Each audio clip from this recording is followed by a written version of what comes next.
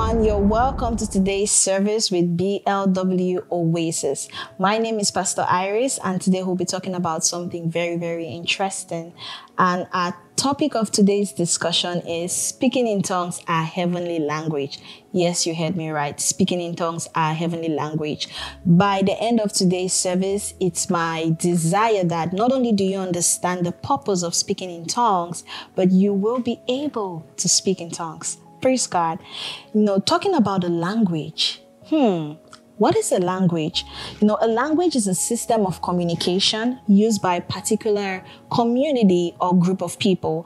It could also be defined as a method by which a people use words or structure their words to produce certain meanings or sounds. Praise the Lord. And synonyms for language are tongues, vernacular, native tongue. So when we talk about speaking in tongues, a synonym for tongues is language, and a synonym for language is tongues. So speaking in tongues is like saying speaking a language. But now the question is, what language? There are several languages in the world. As a matter of fact, we have the Rhapsody of Realities that has been translated into 7,858 languages. Praise the Lord. So that tells us that there are diverse languages all around the world. But this particular language we'll be talking about today is God's language. What language does God communicate with us? Praise the Lord. When you gave your heart to Christ, you were brought into the kingdom of heaven. Not only did you come into Christ, when you received the Holy Ghost, now Christ dwells in you. So really, it was two experiences. The first was you being baptized into Christ, which is you being born again when you said the prayer of salvation. Then you received the Holy Ghost to live in you. So now Christ is in you by the power of the Holy Ghost. So like we said in the beginning when we were defining what a language was, every people have a language, okay? Every creature has a language. Animals have their language. Humans have their language. Now the question is, when you gave your heart to Christ, you became a God. What is our language? Praise the Lord. What is our language? What language do we speak in Christ? Speaking in tongues is the most effective way to communicate with God. And by the end of this service, you will know why. Praise God. Now, what is the importance of having communication? Why is it important to communicate? Number one, communication helps us express our ideas, our thoughts, and our feelings towards others. Also, it helps or it gives us the ability to build a structure. Our communication can either build or break our society. That's the power of our words. Praise God. Now, who is considered grounded in a certain language? Most often they tell people, oh, I can't be a translator of this particular language because I'm not very versed with the language, even though I speak the language. So it's possible for you to actually speak a language without necessarily being very versed in the language. So that means that your communication might not be as effective as someone who is actually grounded or versed in the language. Now, diving right into scripture, speaking in tongues, let's go to 1 Corinthians chapter 14, and I'll be reading from the New Living Translation. 1 Corinthians chapter 14, and I'll be reading from verse 2. It says, "For if you have the ability to speak in tongues, you will be talking only to God, since people won't be able to understand you. You'll be speaking by the power of the Spirit, but it will be mysterious." The King James says you're speaking mysteries. Praise God. Now, what that means is, first of all, the first part of the scripture we just read says speaking in tongues is an unknown language. Praise God. Speaking in tongues is an unknown language. Now, unknown to who? The physical world. Because this is one language that you speak and your brain and your mind has no idea what you're talking about, because this language is not processed through your brain. It comes directly from the Spirit. How is that possible? Who are those qualified to speak in tongues? Everyone who is born again. and everyone who has received the Holy Ghost. Praise the Lord. Now, speaking in tongues helps you express yourself to God by the power of the Holy Spirit. Now, this is not the language where maybe you go to school and they say, okay, you say good morning or you say good evening and they're teaching you, okay, so your first words are going to be mama or dada. No, these words come directly from the Spirit that resides in you to God. So it is incorrupted, it is undiluted, and it is pure. And again, it's reliable. Remember, your brain and your mind has nothing to do with it. You know, when filling people with the Holy Ghost, and I always ask them, I'm like, okay, so are you ready to speak in tongues? And they always say, Pastor, so why must I speak in tongues? Why is it important I speak in tongues? I always tell them this. When you pray, what exactly do you pray about? And they'll be like, oh, I pray for my family. I pray for my job. I pray for my education. I pray for, whatever. And I ask them, I'm like, okay, so how about the things you don't know about? How do you pray for them? Because really, in your understanding, you can only pray for what you know. You really cannot pray for what you don't know. That's where speaking in tongues comes into play. Because do you know what will happen to you next week? Do you know what is going to happen to you next year? How could you stop something from happening next year when you are not aware of it? By speaking in tongues. So when you speak in tongues, this is the Holy Ghost speaking through you, arranging your life for the future. So instead of you walking into prayer points, you'll be walking into testimonies. Why? Because you have your life prearranged. Why? Because you spoke in tongues. Why? Because you allowed the Spirit of God take over you to speak words into your future. God speaks in eternal echoes. So no word spoken in tongues or prophecies gotten from the place of prayer with the Holy Ghost falls to the ground. None of them returns void. So we have tremendous opportunities. And one of the most impactful experiences when you speak in tongues is it deepens your fellowship with the Holy Ghost. It deepens your fellowship with God, because not only are you able to remember, communication is a two-way process. So I talk and you respond.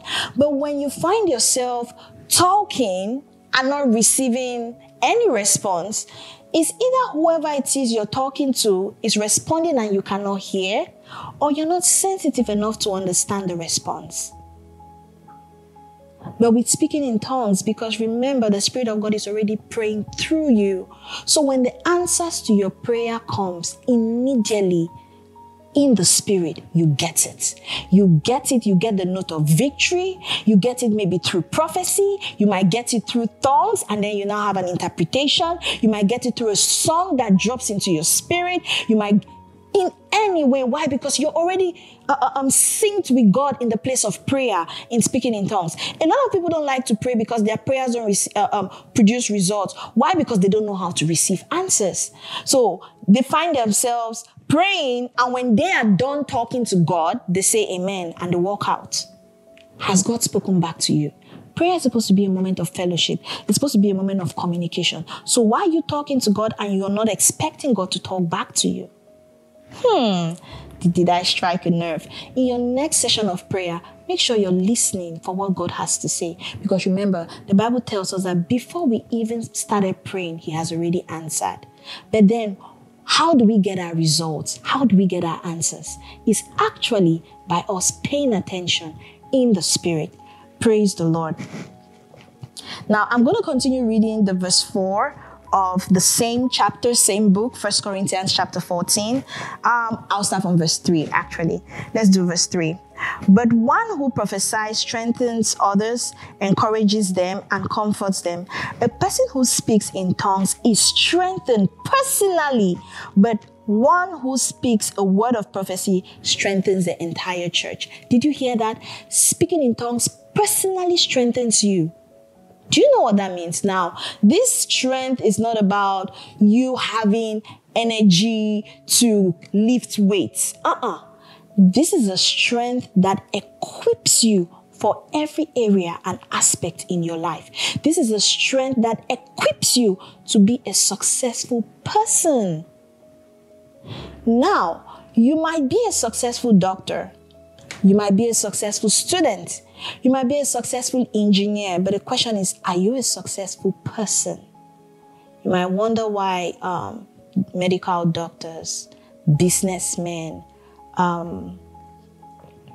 influential fashion designers take their own lives. You'll be like, but these people are famous. They have the money, they have the cars, they have the houses, they have stable careers. Why would they take their own lives? That passes across a very strong message. All they have is not all there is. There is a vacuum in the heart of man that can only be filled by God. When you give time to fellowship in this way with the Holy Ghost, by speaking in tongues, then not only do you become fulfilled in every area of your life, it makes you a successful person. Then you find rest. Then you truly come to your place of success. Now, not just as an engineer and not just as a doctor, not just as a student, but then as a person. And you can only give what you have. Then not only are you being invited for TED Talks to motivate people, you go beyond motivating people to inspiring people. Why? Because the inspirator himself lives in you, in the person of the Holy Ghost. Now you might be watching and you're wondering, how can I speak in tongues? Can I actually speak in tongues? I thought it was a gift. No, it's not a gift. It's an amazing privilege given to Christians. Every and anyone who has received the Holy Ghost into their lives, that's after giving their hearts to Christ. You might just say this very short prayer after me. Because this is an online service, there are two ways you get filled with the Spirit of God. By impartation, that's the laying on of hands, or by confession, just the same way you received your salvation.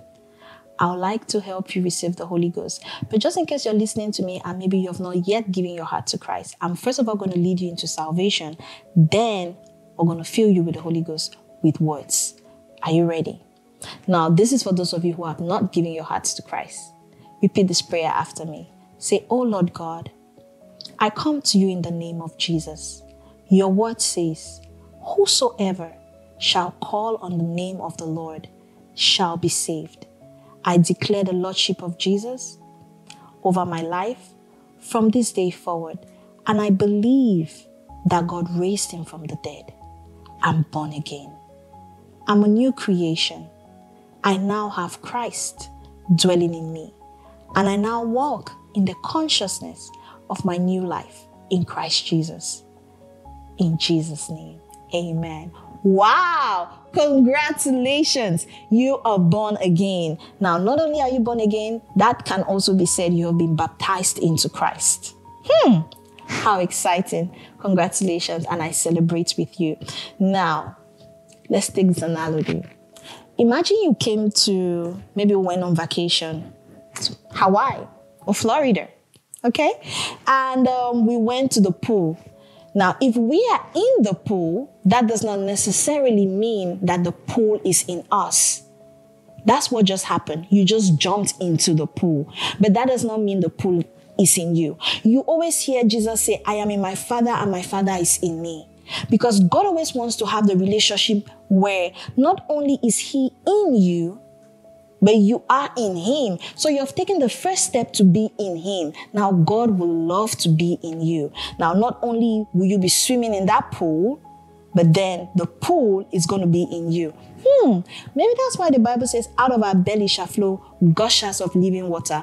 Why? Because the person who produces the water lives in us. Now, are you ready to receive the Holy Spirit? Just repeat after me. Dear Father, thank you for giving us the Holy Spirit to live in us. I receive the Holy Spirit into my life and I subject my body, my soul, my mind, and my spirit to his ministry. Thank you, Father, for making me your temple. In Jesus' name, Amen. Praise the Lord. You have received the Holy Spirit. Now you have the ability to speak in tongues. Now you might be saying, okay, Pastor, can you teach me? No, I cannot teach you. Remember, this has nothing to do with your mind. So this is not you thinking, what are my next words? What am I saying after this? Just go ahead and speak in other tongues. I'm going to speak in tongues for a few minutes and you join me. Remember, don't think about it. I can't say, okay, your first words are going to be mama. No. Allow your spirit. This is you trusting God to pray through you. Just allow your spirit. Relax. Allow your spirit, and the Spirit of God will pray through you. This is going to be like a newborn baby learning to talk. First, he's saying mama or dada, and then when he gets more exposed to the word of God, he starts speaking articulately. So at the beginning, you might find yourself repeating words. It is okay, because as you give yourself to the word of God, as you fellowship with God through the Rhapsody of Realities or through the Pastor Chris digital library, you will gain more spiritual vocabulary and you will be able to speak in tongues, or better still, articulate more. So you realize that your spiritual vocabulary is actually increasing. So yes, it's okay if you find yourself repeating words. Remember, you just got born again, okay? You just got born again, so you're like that newborn baby, 2 minutes old, I think. Yeah, praise God. So I'm just going to go ahead and speak in tongues, and yes, join me, okay? Libra kasunde kibradi shata karadeska manta kabradon zeki bradi shata karades lega ando skivra ando shata karades manto kobrondo skivradi shata legede sata kabradon sota karadi shata. Yes, go ahead, open your mouth and speak. Don't think about it. Just go ahead and speak. Makasunde kibradi la kababaka sota kabadi shata kabades legede sata kabadon jata kabadi sata. Oh, glory to God. Father, in the name of Jesus, I thank you for everyone who received this word today. Thank you for impacting them with your spirit. Thank you because they are improved. They are promoted in the name of Jesus as they give themselves to you in the place of prayer, fellowship, and studying of the word. As they seek you, Father, they find you and their lives are productive. They will know for a fact that you in their lives is indeed their hope of glory.